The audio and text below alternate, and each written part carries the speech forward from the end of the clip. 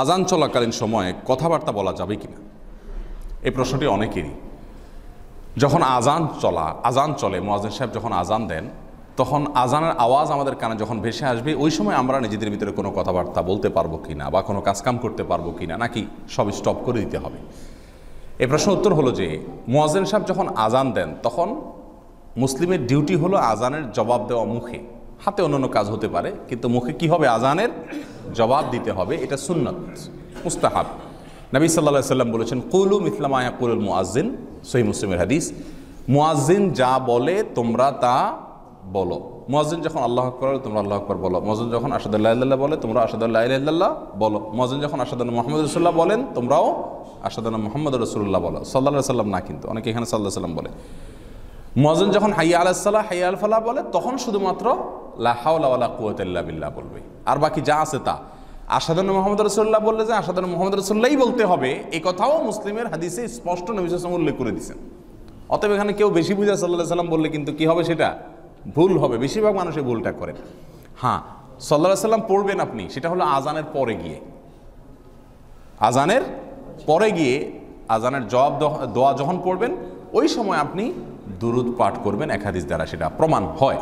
কিন্তু আজান চলাকালীন যা শুনবেন তা বলবেন। তাহলে আজান যখন চলবে একজন মানুষ মুয়াজ্জিনের আজানের জবাব দিবেন, এটা হলো সুন্নাত, মুস্তাহাব, ভালো।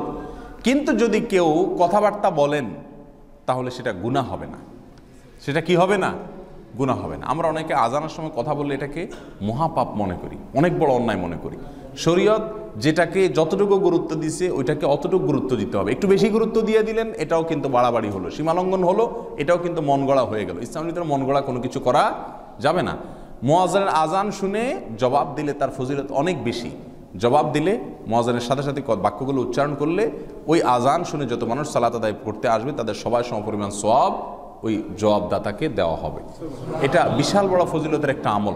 অতএব আজান চলাকালীন সময় কথাবার্তা না বলে জবাব দেওয়া উত্তম। কিন্তু যদি কেউ কথা বলে গুনাহ হবে না, তাকে ভৎসনা করা যাবে না। কারণ নফল আমল তরক করলে কাউকে কি করা যায় না, ভৎসনা করা যায় না। কেউ দরকার মনে চাইলে কথা বলতে পারে, তাতে কোনো গুনাহ হবে না, কোনো অসুবিধা হবে না, কথা বলতে পারে। কিন্তু উত্তম হলো কি করা, আজানের জবাব দেওয়া।